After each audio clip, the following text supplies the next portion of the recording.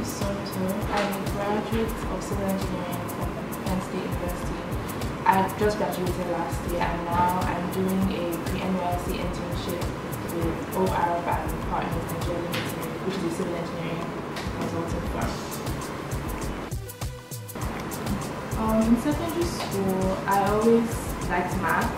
Physics I was okay at until 2 years before I graduated, and I found out I really enjoyed physics and I really did well in it. So going into university, I looked for a major that would feature those subjects mostly. At first I considered mechanical and I realized some aspects of it I wasn't really going to enjoy. And then my mom told me, oh, look into civil engineering. And I read about it, I started taking classes, and I found I really enjoyed the classes.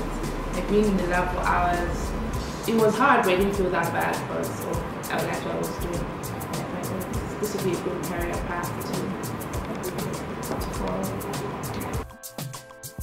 When I was in university, I joined a couple of clubs that were oriented towards the career I wanted to follow, such as the Steel Bridge Club, Concrete Canoe Club, and there was building across America. It was like a club where during the summer they would go to small towns, or even if it was just like a small wooden bridge they would design, something basic.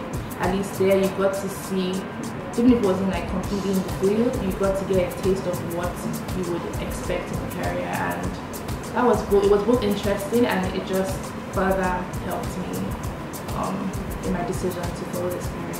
Also during the summer, internships and just talking to any engineers. Like if my mom would say, oh, this person is an architect, they might know some engineers, I'd go and talk to them for a bit and just ask them questions about their job.